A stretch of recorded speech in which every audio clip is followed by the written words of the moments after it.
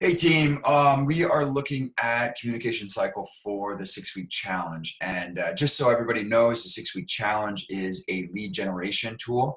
Essentially, our goal is to get a client to come in with us, experience our awesome customer service and our great classes and our great training, and then convert them into a client. We have a couple different ways we convert them. One is into a 6-month contract for 6-on-1s.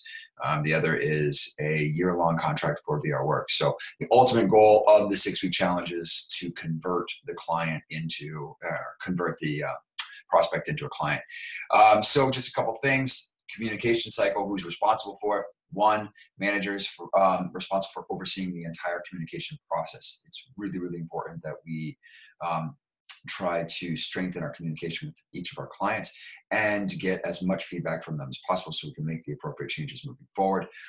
Two, the sales leader is essentially the one that is constantly in contact with them, because during the 6-week challenge, really you have a conversion piece that's going to take place. And so if they do the initial part with the sales leader, then the halfway check-in would be with the sales leader, and then the final conversion part would be with the sales leader. Now, the sales leader can have other people helping them out, but that is the essential role of the sales leader. They're really the ones that are constantly in communication with each of the prospects going through the 6-week challenge, and they're the ones that are giving them the information for the next step that's going to take place. So if they just signed up, 2 weeks in, they're going to then get an email for the halfway point conversion, or the halfway point check-in, and then they'll go from the halfway point check-in to the final way out schedule, and then they'll get their before and after pictures finalized then, and then the conversion contract piece will take place.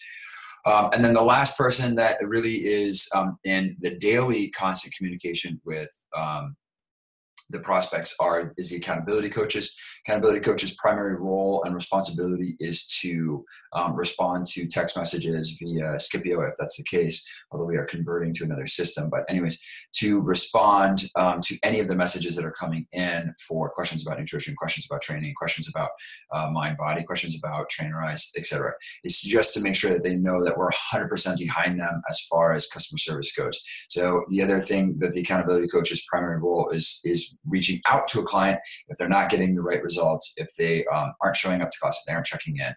We want to make sure that they come in and use the program. We want them to be successful. If we get them to be successful, they stay with us. So that's the communication cycle. Those are the leaders of the communication cycle.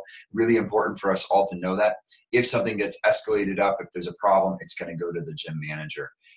If it's just daily communication, it's going to be the accountability coaches talking about nutrition, fitness, answering those types of questions. And then the sales leader is in charge of basically the communication all the way through the whole cycle of the 6-week, and then the conversion at the end. I hope that helps, and look forward to seeing you guys around the portal. Thank you.